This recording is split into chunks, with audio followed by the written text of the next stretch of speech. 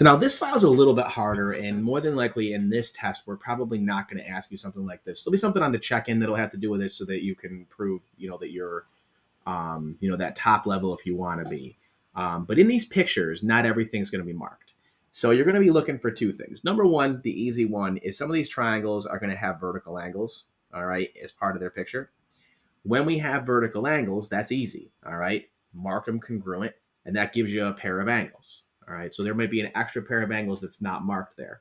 So in this file, make sure you take a look at something, all right, and see if there's any vertical angles. Something that's new that we're going to talk about just a tiny bit right here, and then we'll come back and talk about it again, is when two triangles both have a side that they share in common, all right? Meaning there's one side that's a part of two different triangles. When that's true, what we know is that that side can't change size between the two triangles. So we know they share that side in common. So it gives them a, I'm figure quoting here, pair of sides, even though it's only one side, because we know that they have a side that's exactly the same no matter what.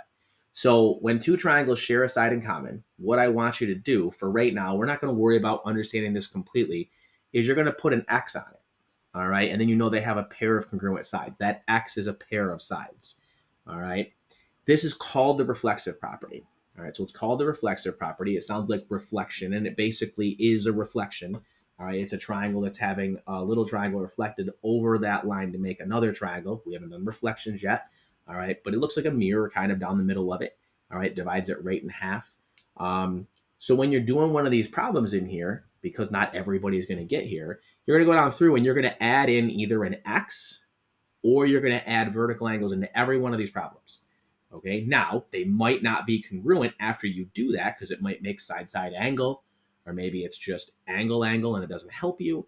Okay, but what I want you to do is if you add in vertical angles, write vertical angles are congruent next to your problem, just off to the side. If you throw an X on a side that's shared, write reflexive property. All right, just so we're practicing kind of writing down or showing our work. And like I said, unlikely this is on the test. All right, likely that it's going to be on the check-in. So if you want to be able to get a 5, all right, on the check-in, you're going to have to